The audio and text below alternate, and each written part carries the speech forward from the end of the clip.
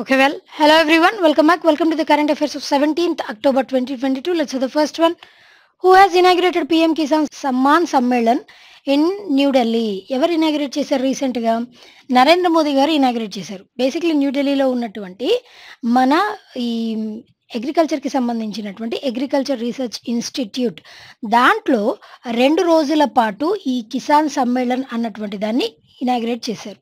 అయితే basically inaugurate చేసినటువంటి కిసాన్ సమ్మేళన్ దేంట్లో భాగంగా దీన్ని ఇనాగ్రేట్ చేశారండి అని అంటే దీంట్లో దీనికంటే ముందు పిఎం కిసాన్ అన్నటువంటిది ఉండేది. దాట్ ఈజ్ పిఎం ప్రధానమంత్రి కిసాన్ సమ్మాన్ నిధి అని చెప్పేసి ఒక స్కీమ్ని కూడా ఇంట్రడ్యూస్ చేసింది మన గవర్నమెంట్ ఆఫ్ ఇండియా. దాని ప్రకారం ఏంటి అని అంటే దీని ప్రకారం ప్రతి సంవత్సరానికి 6,000 రూపీస్ చొప్పున 3 ఇన్స్టాల్మెంట్స్లో ఫార్మర్స్కి ఫినాన్షియల్ అసిస్టెన్స్ని అందజేస్తూ ఉంటారు. ఆ 3 ఇన్స్టాల్మెంట్స్లో కూడా 2,000 రూపీస్ చొప్పున 3 ఇన్స్టాల్మెంట్స్లో 6,000 రూపాయల చొప్పున వీళ్ళకి ఫినాన్షియల్ అసిస్టెన్స్ లభిస్తూ ఉంటుంది. కాబట్టి కేవలం అది మాత్రమే కాకుండా దానితో పాటుగా గ్లోబల్ లెవెల్లో ఉన్నటువంటి డిఫరెంట్ ఏరియాస్కి చెందినటువంటి 1 కోటి మంది ఫార్మర్స్ 1 crore ఫార్మర్స్ దీంట్లో వర్చువల్గా భాగస్వామ్యం తీసుకొని ఉన్నారు.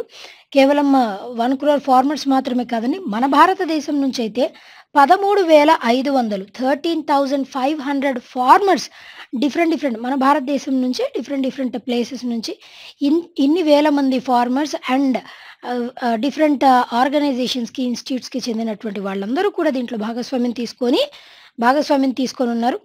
ఈ విధంగా ఈ పిఎం కిసాన్ స్కీమ్ మాత్రమే కాదు, ఈ సమ్మేళనం అన్నటువంటిది దేనికోసం అనంటే ఈ అగ్రికల్చర్ ఫార్మర్స్ వాళ్ళు కల్టివేట్ చేసేటువంటి ల్యాండ్ దాంట్లో ప్రాక్టీసెస్ అవ్వచ్చు, అదేవిధంగా వాళ్ళ యొక్క ప్రొడక్షన్ని ఎన్హాన్స్ చేయడానికి అవ్వచ్చు. అండ్ దానితో పాటు మన భారతదేశంలో ప్రొడక్షన్ని ఎన్హాన్స్ చేసాము అనంటే ఫర్దర్గా మనం ఎక్స్పోర్ట్ చేసేటువంటివి ఎక్కువగా ఉండడం, ఇలాంటి వాటన్నిటిని దృష్టిలో పెట్టుకుని పిఎం కిసాన్ సమ్మేళనం అన్నటువంటి దానిని 2 రోజుల మీటింగ్ లాగా దీనిని ప్రధానమంత్రి నరేంద్ర మోదీ గారు దీన్ని కండక్ట్ చేశారు. అండ్ దీంట్లో భాగంగానే ఇండియన్ ఎడ్జ్ అన్నటువంటి పేరుతో ఒక మ్యాగజైన్ కూడా లాంచ్ చేశారు. ఈ మ్యాగజైన్ అన్నటువంటి ఈ ఇండియన్ ఎడ్జ్ దేనికి సంబంధించింది అనంటే ఫర్టిలైజర్స్కి సంబంధించినటువంటి magazine. That is Indian edge అన్నటువంటి ఈ మ్యాగజైన్ కూడా దీంట్లో భాగంగానే లాంచ్ చేయనున్నారు. క్లియర్ కదా? Right. Next one. International day for the eradication of poverty 2022 is celebrated on. ఎప్పుడు సెలబ్రేట్ చేస్తారండి? That is on October 17th every year. Basically ఈ ప్రతి సంవత్సరం కూడా ఈ పావర్టీలో 2 డేస్ని అబ్జర్వ్ చేస్తారండి. That is international day of extreme poverty ఒకటి, international day of eradication of poverty ఈ 2. ఈ international day for the eradication of extreme poverty వచ్చేసి this is the 35th edition, 35వ ఎడిషన్ని దీన్ని అబ్జర్వ్ చేస్తున్నాం. అదేవిధంగా పావర్టీ యొక్క 30th edition, international day for the eradication of poverty that is 30th edition year observe చేస్తున్నాం. అయితే poverty అన్నటువంటిది ఏంటండి? బేసిక్గా జనరల్గా BPL is different, poverty is different. Poverty అంటే ఏంటి అని అంటే బేసిక్ నీడ్స్, మనకి 3 బేసిక్ నీడ్స్ ఉంటాయండి every human బీయింగ్కి. That is food, clothing and shelter. ఈ 3 బేసిక్ నీడ్స్ని కూడా అంటే అవి కూడా లేని వాళ్ళని పువర్ పీపుల్ అని అంటాం. అండ్ బిలో పావర్టీ లైన్ అంటే ఏంటి అని అంటే వీటితో పాటు ఇంకా అత్యంత అంటే ఈ 3 ఏది కూడా లేకుండా ఉండడం, 3 ఏదైనా ఒకటి మిస్ అయితే that is the poverty. Below poverty line అని అంటే అసలు ఏది కూడా లేకుండా ఉండడం. అట్లాంటి పరిస్థితుల్లో అంటే బేసిక్ నీడ్స్ కూడా మీట్ అవ్వలేనటువంటి వాళ్ళని BPL, below poverty line people అని చెప్పేసి అని అంటాం. అయితే ఈ పావర్టీ అన్నటువంటిది according to Indian constitution it is a violation of human rights. ఏ విధంగా దీన్ని వైలేషన్ ఆఫ్ హ్యూమన్ రైట్స్ అని అన్నామండి అంటే బేసిక్గా ఇట్లా బేసిక్ నీడ్స్ మీట్ అవ్వాలి అని అంటే వాళ్ళకి స్తోమత లేనప్పుడు గవర్నమెంట్ అన్నటువంటిది ప్రజల కోసమే పనిచేస్తుంది. కాబట్టి గవర్నమెంట్ తరపు నుంచి కూడా వాళ్ళకి ఎటువంటి సహాయం లభించినప్పుడు obviously it is termed as violation of human rights. అంటే they can't live with dignity and all. కాబట్టి then it is termed as violation of human rights. అలాంటి పావర్టీ ఏదైతే ఉందో ఆ పావర్టీని ఓవర్‌కమ్ చేసి ప్రతి ఒక్కళ్ళు కూడా everyone should live with dignity అన్నటువంటి ఉద్దేశంతో ఈ అక్టోబర్ 17థ్‌ని ఈ డేని అబ్జర్వ్ చేస్తూ ఉంటాం. అండ్ వేరే ఆప్షన్స్ విషయానికొస్తే October 15థ్ what is the speciality అండి? World students day. World students day that is the birth anniversary of APJ Abdul Kalam గారి బర్త్ యానివర్సరీని మన వరల్డ్ స్టూడెంట్స్ డేగా సెలబ్రేట్ చేస్తాం. అండ్ ఇంకా కేవలం వరల్డ్ స్టూడెంట్స్ డే మాత్రమే కాదండి, international day of hand washing. International day of hand washing దీన్ని కూడా సెలబ్రేట్ చేస్తాం. అండ్ ఇంకొకటి international day of rural women. International day of rural women కూడా ఈ రోజున సెలబ్రేట్ చేస్తాం. అండ్ నేషనల్ లెవెల్లో international Kuchipudi day that is also celebrated on October 15th. అదేవిధంగా అక్టోబర్ 11th వచ్చేసి వాట్ ఈస్ ద స్పెషాలిటీ అండి? International girl child day. International girl child day celebrated on October 11th అండి. October 10th వచ్చేసి what is the speciality అండి? National లెవెల్లో national post day is celebrated on October 10th. October 12th వచ్చేసి what is the speciality అండి? World sloth bear day.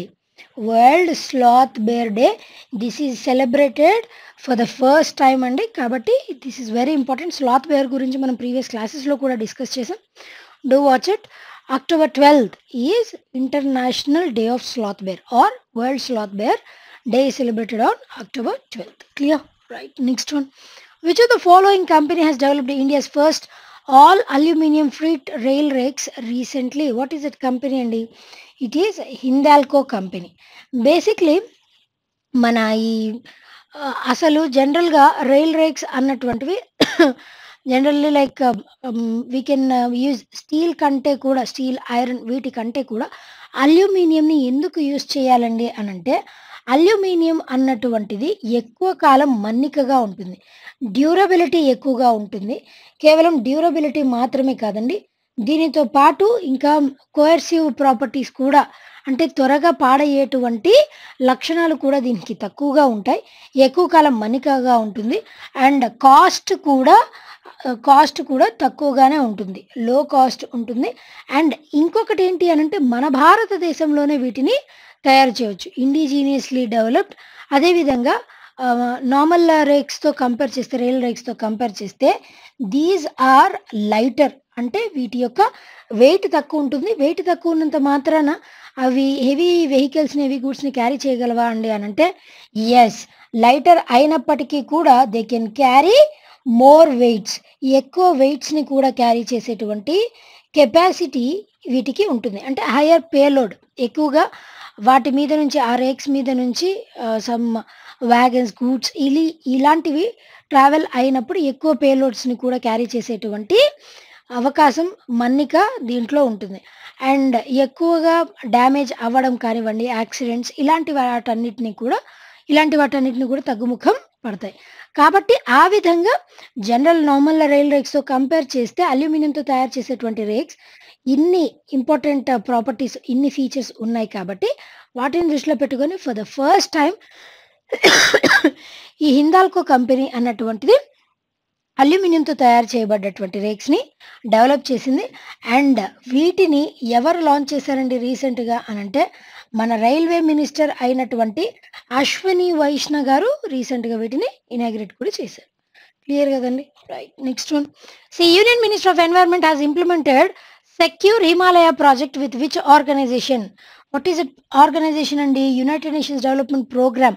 ఈ ఆర్గనైజేషన్తో పాటు collaborate అయ్యి secure Himalaya అంటే ఏంటి అని అంటే ఇక్కడ స్నో లెపర్డ్స్ అన్నటువంటివి ఎక్కువగా ఉంటాయి. జనరల్గా మనం స్నో లెపర్డ్స్ ఎక్కడ ఎక్కువ అబ్జర్వ్ చేయొచ్చండి అంటే హిమాలయ రీజియన్స్ అయినటువంటి సమ్ హిమాచల్ ప్రదేశ్, అదేవిధంగా ఉత్తరాఖండ్ ఈ రీజియన్స్లో మనం స్నో లెపర్డ్స్ని ఎక్కువగా అబ్జర్వ్ చేయడానికి ఉంటుంది. అయితే ఈ స్నో లెపర్డ్స్ అన్నటువంటివి వాటిని కన్జర్వ్ చేయడానికి వాటి యొక్క పాపులేషన్ అన్నటువంటిది హ్యాబిటెట్ లాస్ అంటే సరిగా లేని కారణం చేత హ్యాబిటెట్ లాస్, పోచర్స్ వల్ల వీటన్నిటి వల్ల ఏమవుతుంది అని అంటే ఈ స్నో లెపర్డ్స్ వీటి యొక్క పాపులేషన్ అన్నటువంటిది తగ్గుముఖం పడుతుంది. అలా వాటి యొక్క పాపులేషన్ తగ్గకుండా వాటిని కన్జర్వ్ చేయడం కోసం అని చెప్పేసి ఈ ప్రాజెక్ట్ సెక్యూర్ హిమాలయ అన్నటువంటిది మన భారతదేశంలో ఉన్నటువంటి వివిధ సంస్థలతో యునైటెడ్ నేషన్స్ డెవలప్మెంట్ ప్రోగ్రామ్ వాళ్ళు కొలాబరేట్ అయ్యి వీటిని కన్జర్వ్ చేసేటువంటి దిశగా దీనిని ఇంట్రడ్యూస్ చేశారు. క్లియర్ కదా? Right. Next one. See, who among the following has launched a new scheme to provide subsidized fertilizers to farmers under a single brand name, that is Bharat? ఎవరు launch చేశారండి? Again it is Narendra Modi గారు launch చేశారు. అయితే దీని గురించి మనం previous క్లాసెస్లో కూడా చాలాసార్లు డిస్కస్ చేశామండి. One nation one fertiliser, one nation one fertiliser ఈ పేరుతో దీన్ని లాంచ్ చేస్తామని చెప్పేసి ఈ స్కీమ్ని ఇంట్రడ్యూస్ చేశారండి. One nation one fertiliser scheme. Basically ఈ స్కీమ్ ద్వారా ఏంటి అని అంటే మన భారతదేశంలో ఉన్నటువంటి డిఫరెంట్ బ్రాండ్ నేమ్స్తో ఉన్నటువంటి ఫర్టిలైజర్స్ ఏవైతే సమ్ యూరియా కానివ్వండి, లైక్ డిఏసి కానివ్వండి, డిఏవి కానివ్వండి, ఇట్లాంటి వైడ్ వెరైటీ ఆఫ్ ఫర్టిలైజర్స్ ఏవైతే ఉన్నాయో ఆ ఫర్టిలైజర్స్ అన్నీ కూడా డిఫరెంట్ బ్రాండ్ నేమ్స్తో ఉండకుండా single brand name, that is Bharat అన్నటువంటి పేరుతో under that brand name one nation one fertiliser అన్నటువంటి స్కీమ్ ద్వారా దీన్ని ఇంట్రడ్యూస్ చేశారు.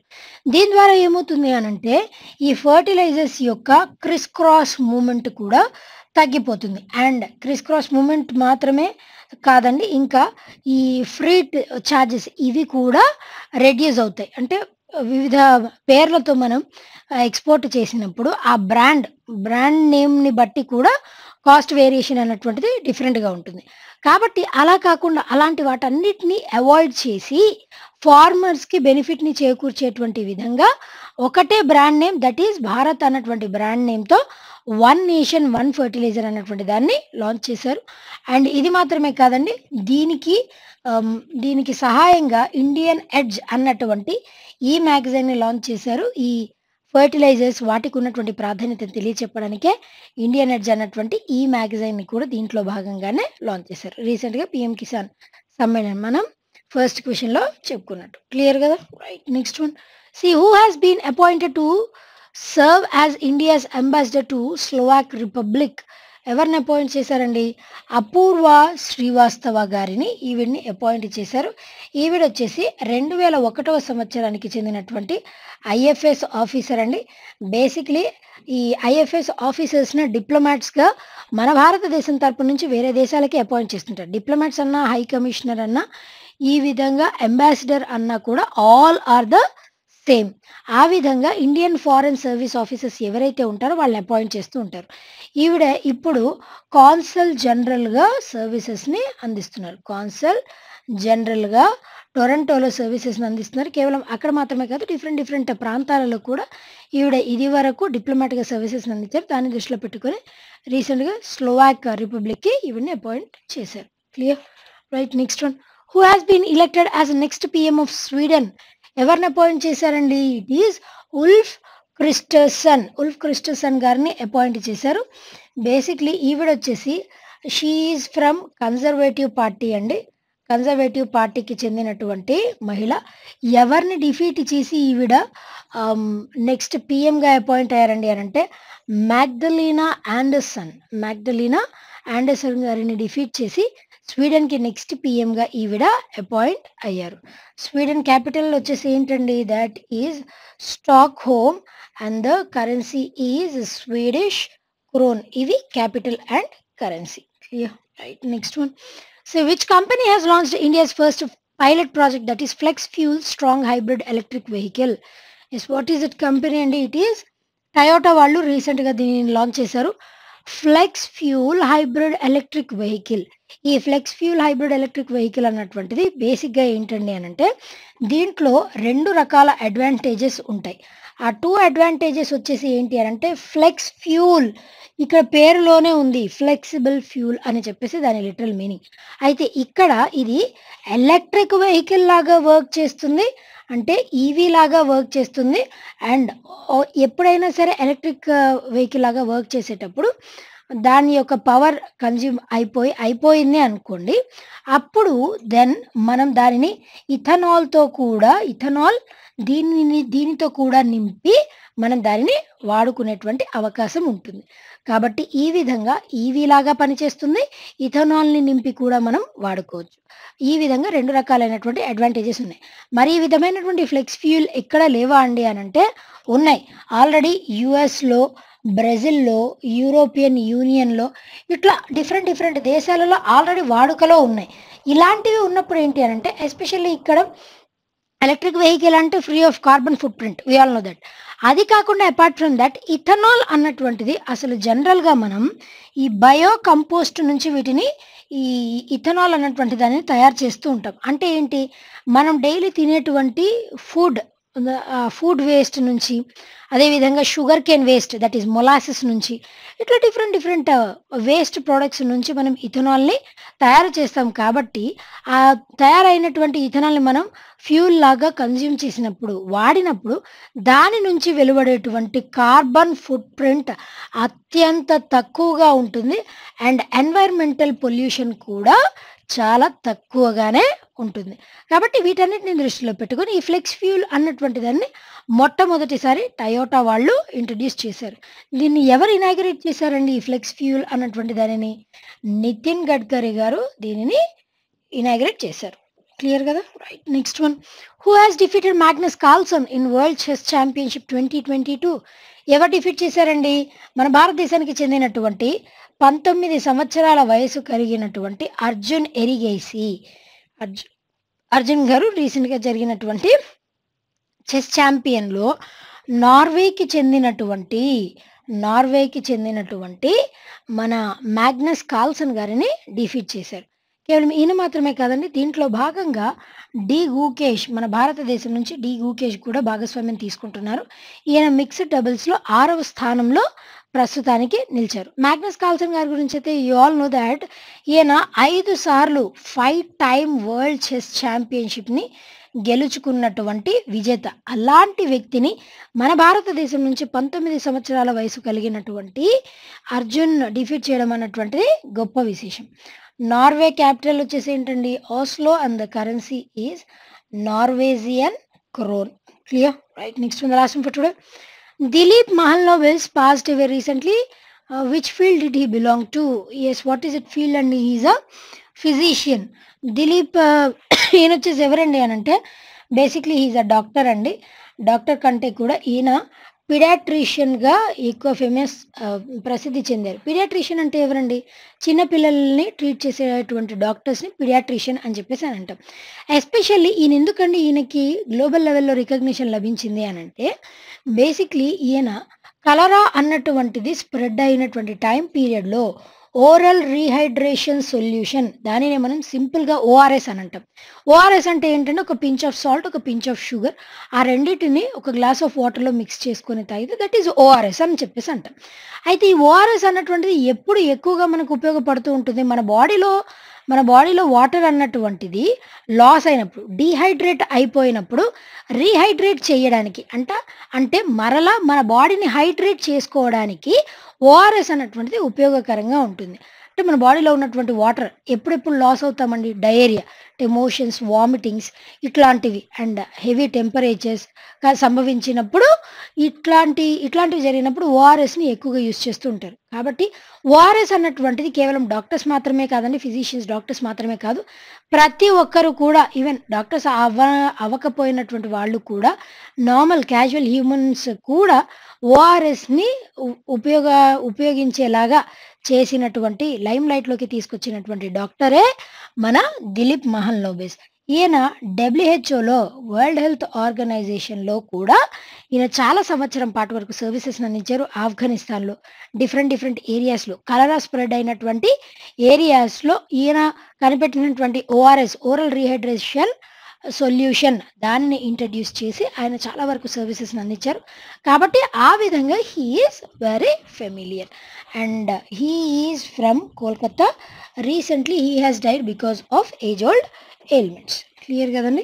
Right. Okay, that's all for today. We'll be meeting again tomorrow. Until then, be fit, be consistent, and thank you.